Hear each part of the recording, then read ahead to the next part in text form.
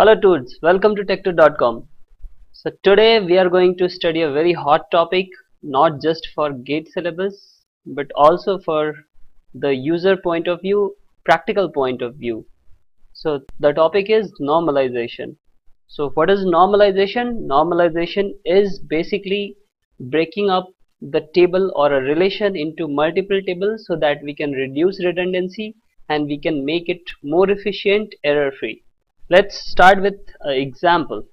Here we have a database of student in which we are storing student ID, name and department name. Now let's say there is a student of ID 1, name is S1 and department is CSE. Well, so we have 5 students here, S1 to S5, and they have corresponding departments. Now up to this it is fine. Okay, now let's suppose we have to store another entry here, okay, in our database, and this is our database. We don't have any other table right now. We are starting our database, right? So we are starting with student. Now we have to store the HOD of the departments also. So now what we will do, we will do some little modification in this table. We will add another column or another attribute, that is HOD, and we will fill up the entries that Professor A is HOD of CSE, Professor B is HOD of EC, Professor A is again HOD of CSE, and similarly we will keep on filling up. So now there is a point of observation that whenever there is a student of computer science, whenever there is a computer science student, this entry is repeating: CSE Professor A, CSE Professor A, CSE Professor A, right? So don't you think this is a redundancy?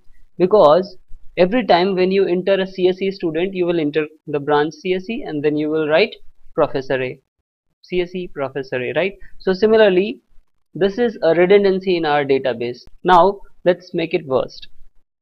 So we have to store phone number of the department.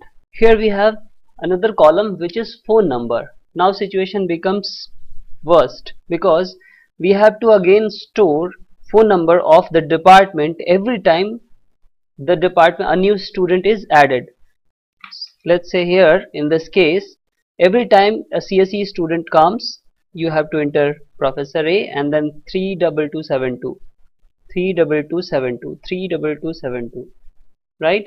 So this is complete redundancy. The same thing we are storing again and again, and this will increase the size of our database.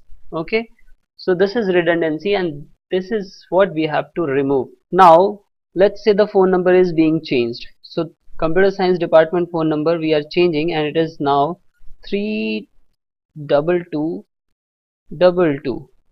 Okay, more symmetric phone number. It's not just changed at one place. You have to find out all the computer science department students and corresponding phone number you have to change. This will be updated, this will be updated, right? So all will be updated: 32222, 32222, right?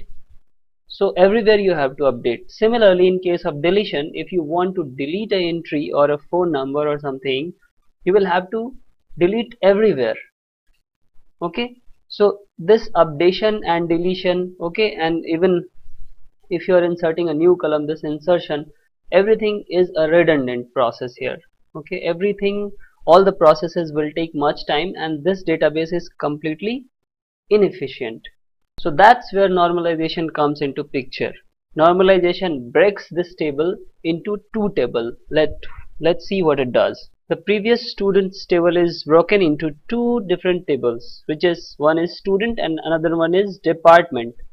So if you see here, we are just keeping record of the student's department ID, okay, and we maintain this as a foreign key. Okay, in this is a foreign, department is a foreign key of student table which is referring to department table. So what do we do whenever we need the details of department? We refer to the department table. Now if you see, the redundancy is minimized, that we are just storing the student's department ID and we are separately storing this department's information, that Professor A is HOD and this is the phone number. Now let's consider a updation case. Let's say we have to update the phone number of computer science department.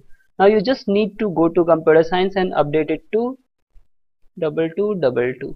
Okay, no redundant updation, just at single place. Similarly, if you want to delete some record, you will delete at single place. Okay, and no need to store or storage of this computer science details again and again. Just at one place we are storing this computer science detail.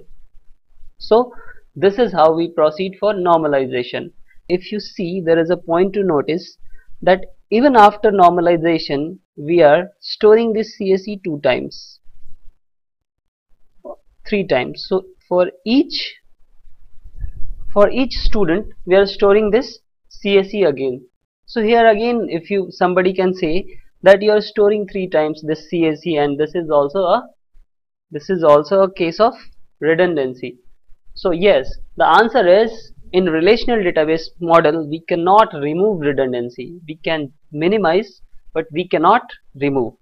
Okay, so now there is a good practice in general. What we do is, rather than storing ID as, let's say, computer science, CSE, EC and all, for each department and student we keep ID as numeric values, that is 1, 2, 3. Okay, so let's say for this department ID, department, we will, rather than this CSE and all, we will keep ID as 1, 2, 3 and so on. Okay, and this will be auto increment. It will be incremented automatically whenever a new record is inserted into this table.